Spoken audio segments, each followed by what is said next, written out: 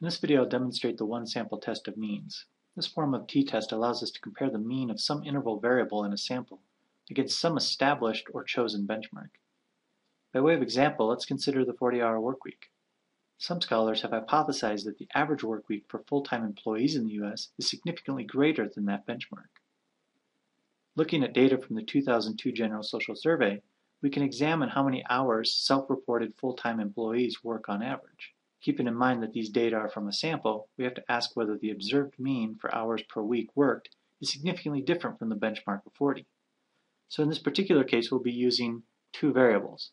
Hours 1, which is the number of hours worked in the last week as reported by respondents.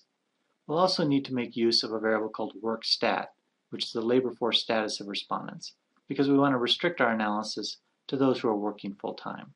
To conduct the test, we would go to Statistics, Summary Tables and Tests, Classical Test of Hypotheses, One Sample Mean Comparison Test. In the variable name, we put in our interval variable, hours 1. In the hypothesized mean, we put in our benchmark value, 40 in this case.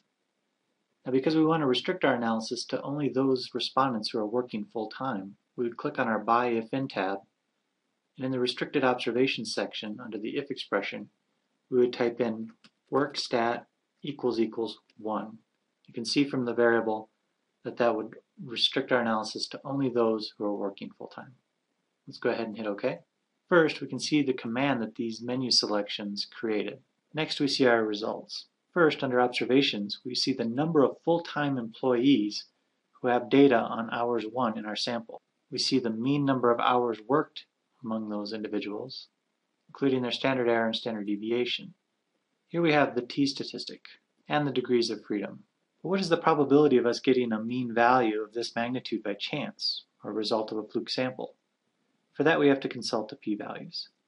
For a two-tailed test of significance, we consult the middle results, where the mean does not equal 40. Here we see a p-value of 0.000. Now, if we had hypothesized that the mean would be higher than 40, we would consult the right side results, where the alternative hypothesis is that the mean is greater than 40. Again, we see a p-value of 0.000.